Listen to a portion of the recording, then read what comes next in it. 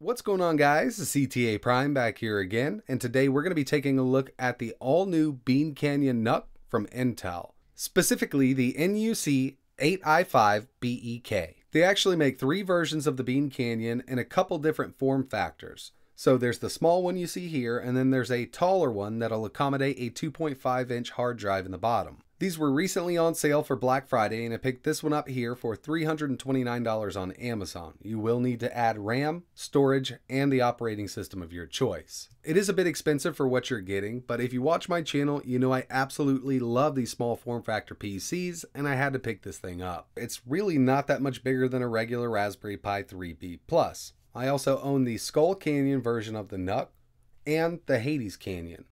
As you can see, the Bean Canyon is a pretty small computer. Like I mentioned, these kits do come bare bones, so you have to add storage and RAM. I'm going to go with 8 GB of DDR4-2400 ballistic RAM and a cheap Silicon Power 256 GB M.2 SSD.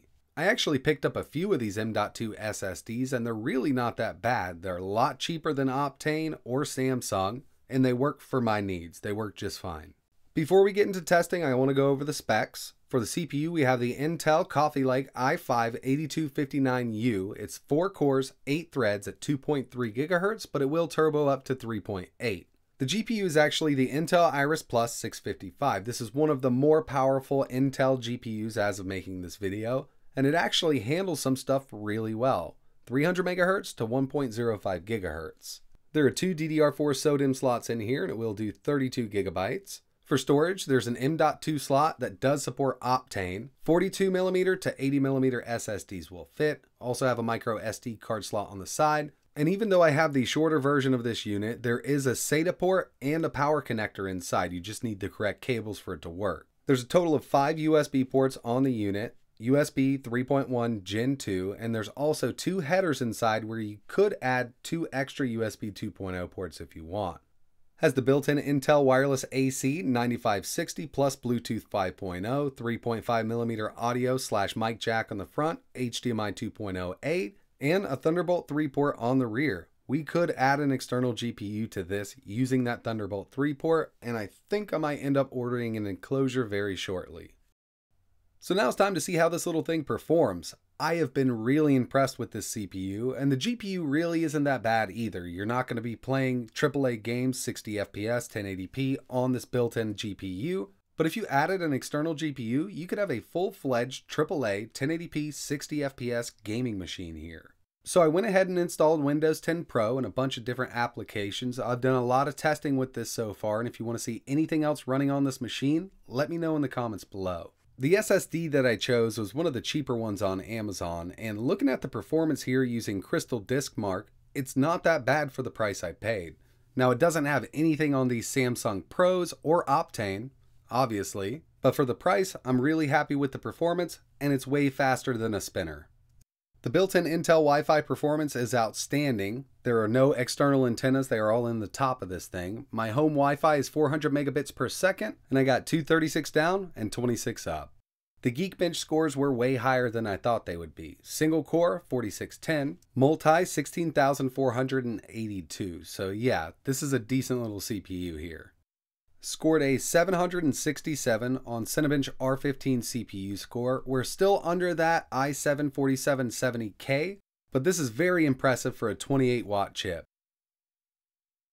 Ran a Heaven benchmark, 1080p, high settings, scored a 491. Not the greatest, but you gotta remember these are built-in Intel graphics. Just judging by the score here, I think some newer games will work at 30 FPS, 1080p, and 60, 720p. 4K video playback. Now this is one of the hardest things that I test on ARM chip, so we're going to test it here. 4K, 60 FPS, MP4, this is Big Buck Bunny.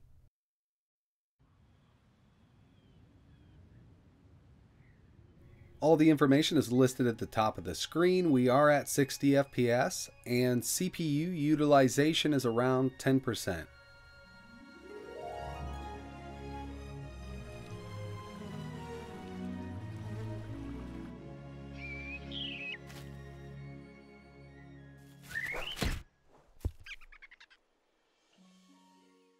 Let's test one more here. This is 400 megabits per second, 4K UHD HEVC 10-bit.mkv.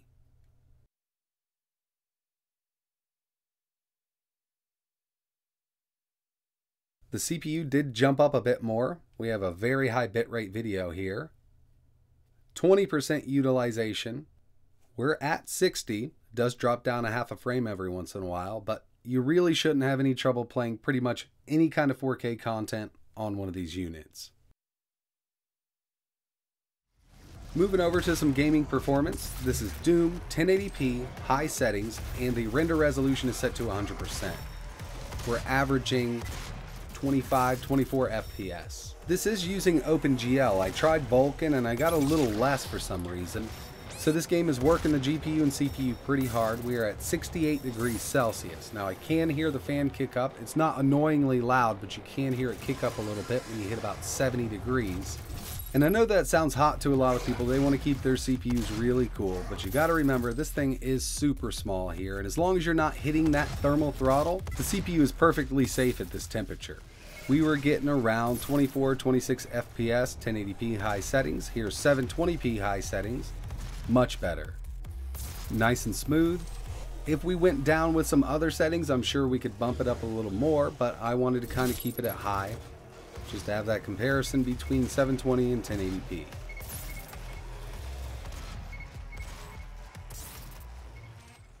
If you want to run some older Valve games like Half-Life, Counter-Strike, Left 4 Dead, Left 4 Dead 2, they're going to work fine here. This is Left 4 Dead 2.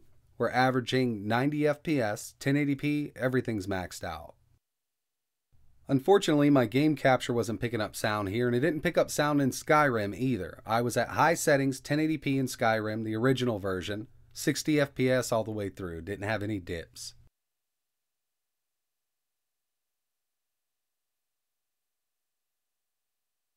And finally, for the PC games, GTA 5, 1080p, normal settings. I have all of the population density bars set to about mid-range. It did much better than I thought it would.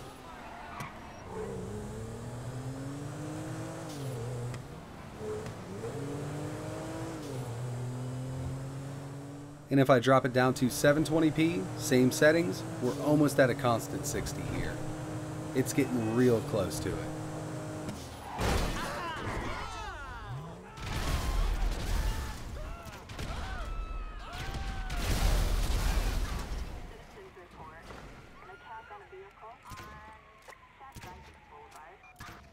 If you're a regular viewer of the channel, you knew it was coming soon.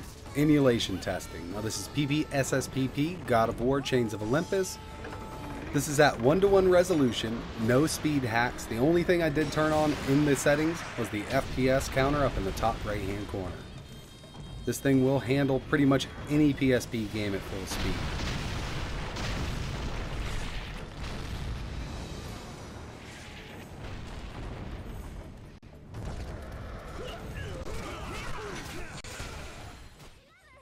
GameCube version of Soul Calibur 2 running in the Dolphin emulator at 5x resolution. Now it did go to 4K, but I did have a few dips, so I just dropped it back one. 5x looks really good. As long as the game is compatible with the Dolphin emulator, you can play it. You might have to go down to 3x for some games, but most everything should work well on this unit.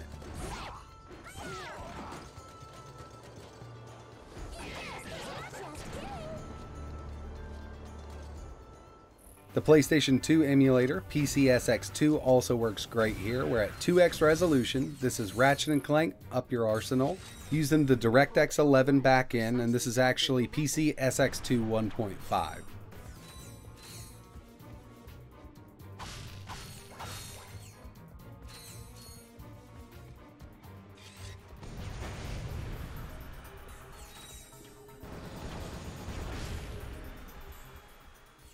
And one of the most requested games to test in this emulator, Shadow of the Colossus, 2x resolution. When you go up to 3, it goes down to about 50 FPS.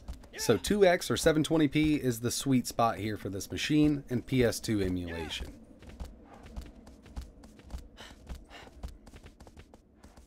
So overall, been really enjoying this little thing. I think it's an awesome performing mini PC, one of the best that I've ever tested besides the Hades Canyon. Yes, this is more powerful than the Skull Canyon. You will get better benchmarks and better gaming out of it like it sits. I completely understand that I can build a machine that's going to game better than this thing for around the same price, maybe a little bit more, and if I use used parts, I can actually get away with spending just half of what I've spent on this. But that's not the point of these little tiny NUCs. These are low power draw, high performance, small form factor machines, and I myself think it's really interesting to see so much computing power in a small package like this. So if you've ever been looking into getting one of these NUCs, I would suggest either the i3, the i5, or the i7 version of the Bean Canyon. If you want to see anything else running on this unit, let me know in the comments below, and keep an eye out on the channel because I think I'm going to be adding an external GPU to this very soon. I have a 1030, a 1050, a 1060 that I could throw in here, but I just ordered an RTX 2070. I think we'll get some really awesome performance either out of the Thunderbolt 3 port or M.2 to PCI-E X4. I really appreciate you guys watching. If you're interested in learning more about these or even picking one up, I'm going to leave a link to Amazon in the description. And like always, thanks for watching.